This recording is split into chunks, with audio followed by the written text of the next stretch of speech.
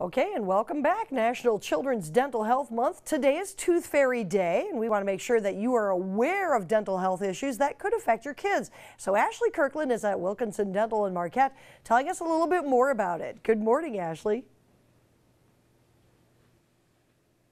Good morning, Vicki. It is National Tooth Fairy Day, and February is also Kids Dental Health Month. Now, I haven't been visited by the Tooth Fairy in quite some time now, but I'm at Wilkinson Dental in Marquette, and Dr. Wilkinson is going to check in with me and see how my dental health is doing.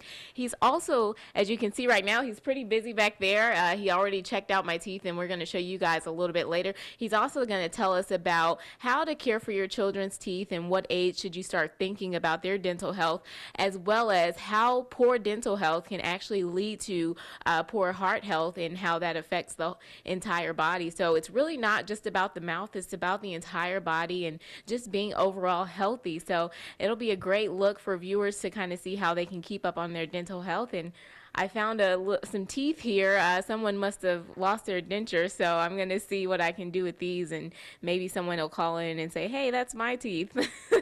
I'll take it back to you, Vicki. Ashley Kirkland reporting live in Marquette, TV6 News. All right, thanks, Ashley. And welcome back at 6:08, 5:08 Central Time. Going to the dentist can be frightening for adults. For kids, well, sometimes it can be a no-deal type of thing. So this morning, Ashley Kirkland is live at a local dentist office in Marquette with a little bit more about kids' dental health. Ashley? Good morning, Vicki. It can be a frightening experience, but we want to make sure to let everybody know today that it doesn't have to be. And right now we're at Wilkinson Dental in Marquette, and we're joined with Dr. Wilkinson himself, and this is actually a pretty cozy office. He doesn't even wear a white coat because he doesn't want to frighten people. See, he looks really likable. Good morning, Vicki. Good morning, Vicki. Thank you, Dr. Wilkinson, for being here. Now, we're talking about kids' dental health today. What age should people start worrying about their kids' dental health or even get their first dental appointment? Well, that's a great question, and we're happy to highlight Children's Dental Health Month. And usually what we recommend is for parents of newborns at about a year old, take their child into a dentist or a pediatric specialist. We're very lucky here in Marquette. We have a wonderful pediatric dentist, Dr. Tyler. And usually at about a year of age, it's good to go in, and the dentist, he or she will counsel the parents on good nutrition and what's to follow, and just to kind of take a quick scan of the mouth. Then generally around 3 years of age, children will usually sit and watch mom and dad go through the motions of having a cleaning, and if you love having a cleaning, make it known to your child. If you don't like having your teeth cleaned, still make it look like you like it, because your child is watching, and the boy or the girl will then want to mimic mom and dad and say, hey, listen, I could do that now. I'm a big boy or I'm a big girl, and let me do that. So that's usually a pretty good age. Yeah. And so it's all about habits. And what about those parents that say, you know, my kids are still young, they're going to lose their teeth anyway, so we won't worry about cavities just yet? Yeah, you know, most of the time I would caution parents to follow that, because you know, one of the things that you worry about are dental abscesses, infections that can happen with teeth that have deep cavities. And you know, there are times if a child's going to lose a tooth within a month or 2 or 3 and there's a small cavity on it, we'll just let it go because we know the tooth is going to fall out. But if a cavity gets deep into the nerve area, then it's a different story. You don't want to let that go, because the potential for a significant infection is pretty good. Yeah. So talk to us about how those infections and different poor dental health choices can actually affect other parts of your body. Yeah, I'd be happy to. What I would tell, being Children's Dental Health Month, as parents, I think one of the best things you can do for your child is set a pattern so that they can see coming into the dental office every couple times a year, whether it's every 6 months, every 4 months, whatever you decide you want to do.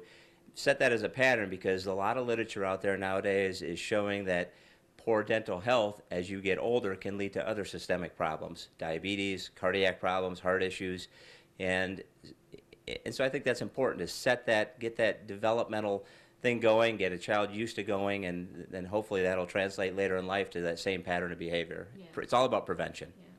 So what are the leading causes of cavities? Well, you know, I think the leading causes obviously are sugar and acid, and, you know, chronic exposure to those, and then not taking the time to clean the plaque and bacteria off your teeth after eating.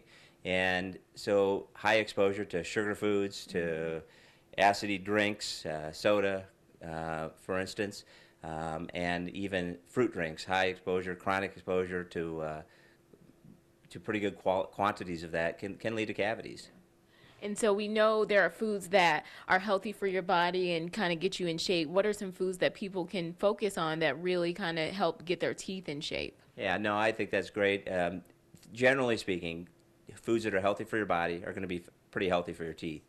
Milk comes to mind. Milk's got great calcium, a lot of calcium, good for your teeth.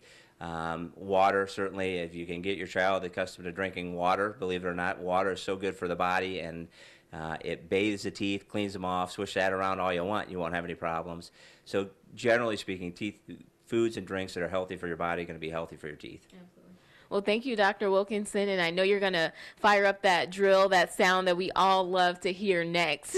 Those drills have gotten a lot quieter over the years since I first started doing this. So yes, yeah, we're going to take a look in your mouth, and we're going to make sure everything's looking good, and we'll go from there. All right. Well, thank you so much. And you heard that, Vicki. He's going to take a look at my mouth, and hopefully it's in tip-top shape before the rest of the UP sees it. So we'll take it back to you for now. Ashley Kirkland reporting Welcome live. back. Well, cavities and growing adult teeth can be hard on a child's dental health, but with the right care, they can have a healthy smile. That's why we've sent Ashley Kirkland to Wilkinson Dental this morning to learn more about dental health. How's it going, Ashley? Good morning, Sam. First, I was out in the cold. Now I'm at the dentist. What did I do to deserve this? I don't know. No, we're not scared. Dental health is a great thing to keep up with, and we're at Wilkinson Dental in Marquette, and Dr. Wilkinson is actually going to look inside of my mouth to see what it is that I have going on there. So, Dr. Wilkinson, when people come in and when kids come in, what's the first thing you look for in their mouth? Well, after we go through and do a health check and talk about the health systems and make sure there are no health issues that we need to be worried about, what we do is we'll tip you back and we look in there and we scan. We've got an intraoral camera here, which we use. And the intraoral camera will help us see things, look for cavities, look for lesions in the gum tissue, look for gum problems, and so forth. So. Okay.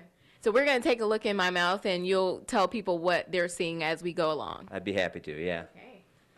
All right, so what we're going to do is we come in here and we'll put your teeth up on the screen here, and you can see with this camera it gives us a pretty clear view of what we can see in your mouth, and you've got very nice teeth, I might say. And we're looking around, we scan around, and we can check the surfaces of the teeth. And usually what we do, we'll follow this up by taking our probe and going around and checking the pits and the fissures. And there is one little dark spot on your back molar that I would want to follow up with an Explorer, with a probe that we look at. We check for softness of the enamel. If it's soft or sticky back there, we might want to go in and clean that out, put a little bonded filling in there to make sure that the cavity doesn't progress to something worse. If we go down to the lower teeth, we look at, and you've got some, there's some normal staining we see on some of the pits and fissures of the teeth. Coffee, red wine, normal everyday wear and tear on teeth will cause staining. We do worry about when that staining gets deeper into the pit and gets sticky. That's when we want to take a look at it and probably check that little spot there too. But you have very nice teeth overall. And as I mentioned earlier, one of the things we can do is we can check gum tissue, and we can come up here, make sure there are no lesions on the or anything that's out of the ordinary in your gum tissue. And this is just a nice aid to help us out visually. We'll look also, but we can check tongue, and we can check if you lift your tongue up to the roof of your mouth for me. We can check up underneath the tongue. We can check to make sure everything is looking good, and you're spotless, look great. So there's nothing showing up there. I would want to follow up on those little dark spots.